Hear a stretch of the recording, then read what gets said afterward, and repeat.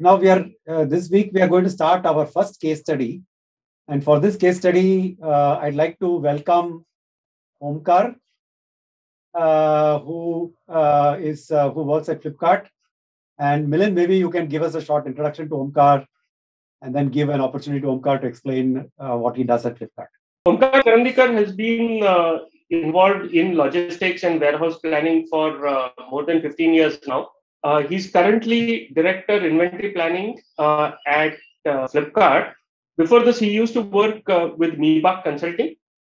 And today, I think, Omkar, we'd like to talk a little bit to you about, how e-commerce companies organize their distribution and what sort of data gets generated in this process. So, welcome. Thank you. Thanks, both of you for introducing me. Yeah, so it's a very crazy world in e-commerce. Last 1 year or 1.5 years, I'll say, starting from COVID, has been a revolution in e-commerce industry.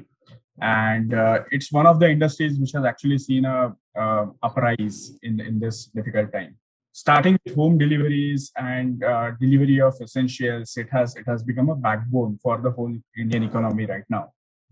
And I'll say all the e-commerce industry came up to the front and supported this lockdown and ensured that people are not starved at this time. What makes e-commerce unique, I think, is the growth that we have seen in India. Though we see that industry is growing at, let's say, 60, 70, 80% every year, but this is just a start, right? We have not even scratched the surface yet. There is huge untapped market in India, tier 2, tier 3 cities, and it is going to be a long growth story. Flipkart has been in India for 10 years now. Flipkart knows about what Indian customers want, and we are tailoring our services to the customers. This whole exercise is just to give a flavor of what e-commerce is all about and how we look at the data and how we build ourselves for the next set of growth incentives. So I mean, just for statistics, since we presented some statistics about various industries in the first few weeks, yeah. In course, e-commerce as a percentage of commerce, the total retail industry in India would be what? What percentage? It will be actually very low. If I look at the unorganized and organized retail in general, e-commerce will be in single-digit market share. And is it growing? The market share is growing significantly? Yes, market share is growing pretty fast, and there are different versions of e-commerce which are coming, right? So Flipkart and the other players in market are typically the platform-wide e-commerce companies, right? But there are different versions of e-commerce which are coming up, where there are new models which are coming up where the inventory is actually distributed in stores and it is going to get sold from there. So yeah, it's going to be a long, big story for e-commerce to grow in India. Okay. And if you compare our e-commerce industry with the e-commerce industry in China or USA, would we say we are heading to those levels, or we are not anywhere close to those levels? So China is always a template for India in e-commerce, right? So there are a lot of new initiatives which are executed in China.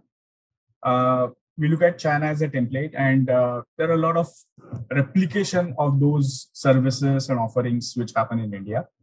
From growth perspective, China has already exploded. They are into 30-40% market share from retail perspective. We are not yet there. We will be around close to 10% roughly. So there is a long way to go again. But China teaches us a lot of things.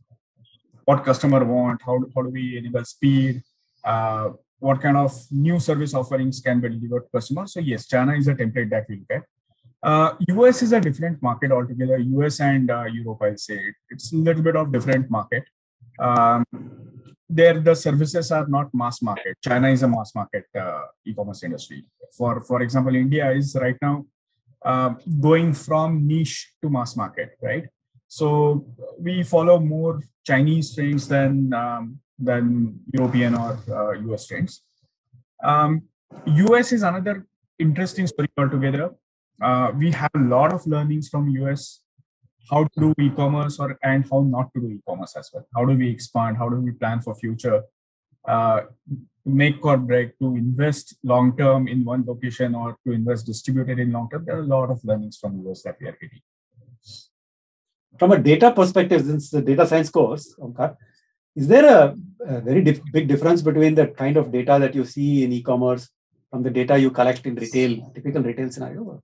Yes, so I'll relate to the experience I had from my consulting period, right? So I worked with a lot of FMCG companies and a lot of retail companies at that point of time. The biggest problem in those, I'll say in that era, was to know customer, right? If I go to let's say a offline store, let's say a central, right? Probably the central person, the central store manager will not know me as a customer, right? At the time of billing, they might ask you for a mobile number just for billing purpose, but I may refuse to give my mobile number. So in terms of data, in terms of knowing customer, the offline retail is way behind. And how we switched the gap or how we bridged the gap in traditional retail was the typical traditional mom and pop stores, right? When you used to go to your corner store, the person used to know you, not only you, all the whole family used to know. He or she used to tell everything about it. Or medical store, you used to say, okay, your father's medicines will be over, take it, right? So that was the relationship with the customer. Now the modern retail, probably somewhere it was difficult to establish in offline world, but online world it is coming back big time, because that's a big difference we have. We know the customer, we know where the customer is, where the customer is going, what are their browsing habits, which category a customer is interested in, and we can look at the customer's preferences, buying history, shopping history, cart history, favorites. All those things are available to us, right?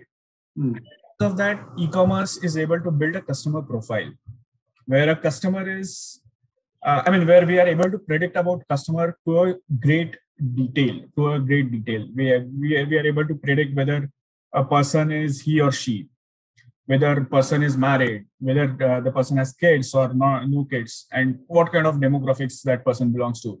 So we know whether a person is going to buy a high-end smartphone, let's say Apple, or is going to go for a value smartphone, right? And basis that, we are able to actually offer a customized experience to each and every customer. I see. Okay. When you look at, let's say, Flipkart website, yeah, if you log in, a customer A and customer B may not get the same website at any point of time. There will be a lot of customizations, a lot of recommendations, a lot of merchandising which will happen for each and every customer, and that makes e-commerce little easy and little difficult as well.